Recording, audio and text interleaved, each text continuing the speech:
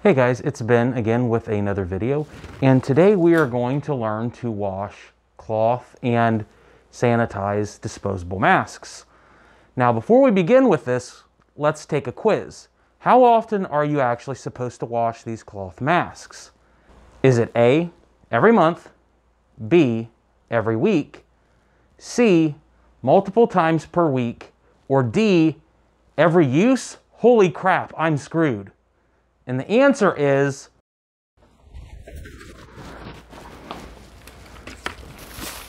oh my gosh, it's a freaking miracle I'm even alive. Oh crap.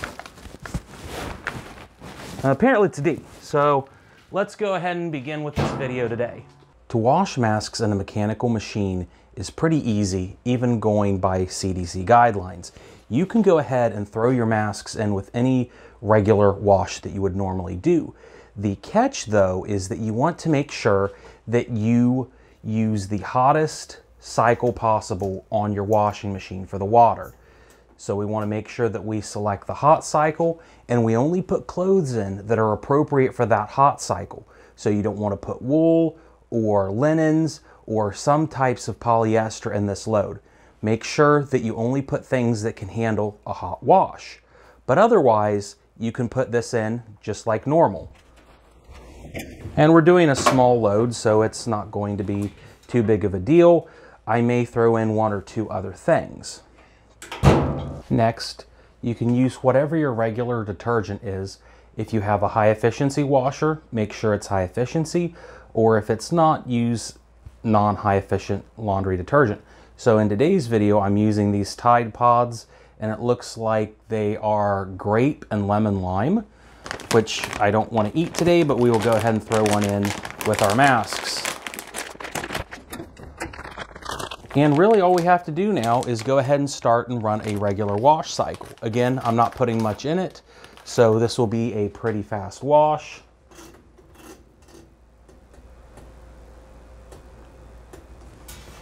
I've confirmed my hot cycle here. Yours may have a push button, and it's an extra small load, so we're going to go ahead and wash these clothes. And while we are waiting for the washing machine to get done, this video is primarily for cloth masks.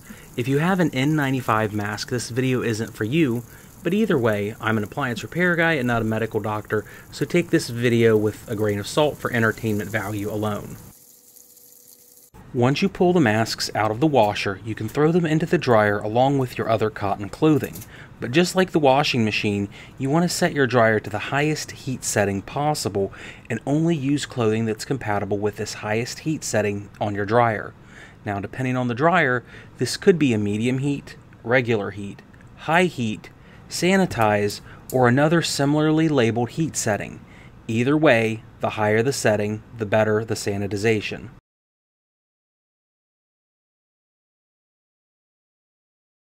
Using CDC guidelines for hand washing masks is pretty easy, and a DIY mask washing station only takes bleach and some cheap containers like these Rubbermaid containers.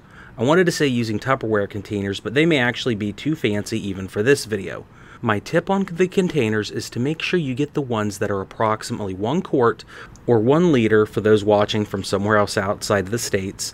The importance here is because you are going to be using bleach to sanitize the cloth masks. And a 1 quart container exactly like these are the absolutely perfect size for a single mask. With the water measured out, we now want to add 4 teaspoons of bleach to the mixture. It's important to note that with the bleach, you need a concentration of sodium hypochlorite between 5.25% and 8.25%. Not every bleach has this concentration, especially with the bleaches that have fragrance in them, so always make sure to check before you buy. On the standard bottle of bleach, I found that 2 capfuls is equivalent of 4 teaspoons of bleach needed to properly sanitize the mask. Proper mixture of bleach and water in the container, you can now add the mask that needs sanitized.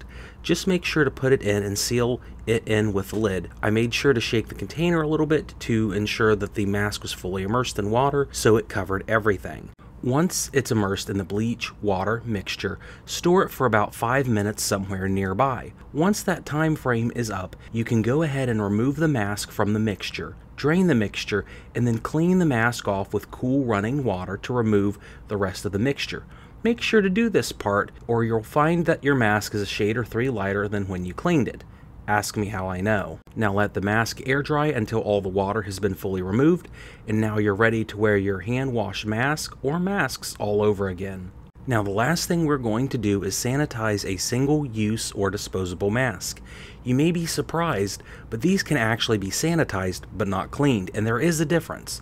To do this, you're simply going to take a disposable mask and put it in a plain brown paper bag. Make sure the mask is not crushed and that there is a little bit of room for air in the mask. You want to use 1 bag per mask. Once you've done this, you're going to isolate the bagged mask for no less than 2 days, but preferably 3 days. This will, according to health researchers, kill the viruses on the mask. It won't clean dirt or other stains on the mask, so use this method only as a last resort as needed. Now once you're done, dispose of the brown paper bag properly by throwing it away. As you can see, washing and cleaning a mask really isn't that difficult to do. It only takes a few minutes and really doesn't need to be much different than the other clothes you wash unless you don't have a washing machine. If you want more information on proper mask cleaning, make sure to check the description below. If you think masks are a secret government conspiracy, comment on the feed. And if you'd rather see us wash something else like money, subscribe and check out the other videos where I do just that. Have a great day.